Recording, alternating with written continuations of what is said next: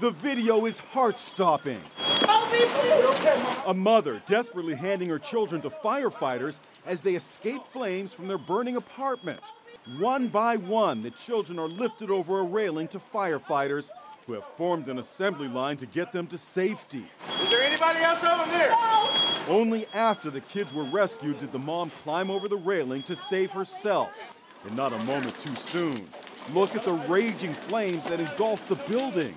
Thanks to a heroic mom and first responders, everyone got out alive. Help me, please! Okay, Mom.